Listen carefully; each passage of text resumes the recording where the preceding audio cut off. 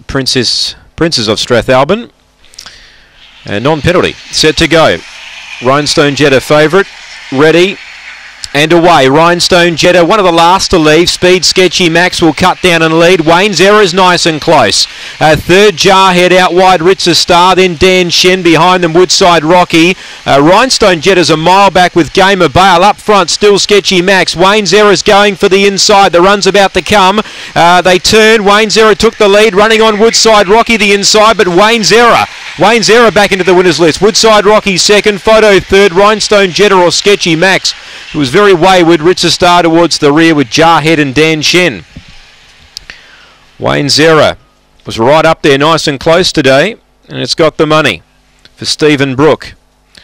24.51 the time. Wayne's Error got up underneath of Sketchy Max turning for home, and once he saw the lure, he put them away. Woodside Rocky's finished on quickly, and 4 Sketchy Max holds third. So it's 5, 2, 4 and 6.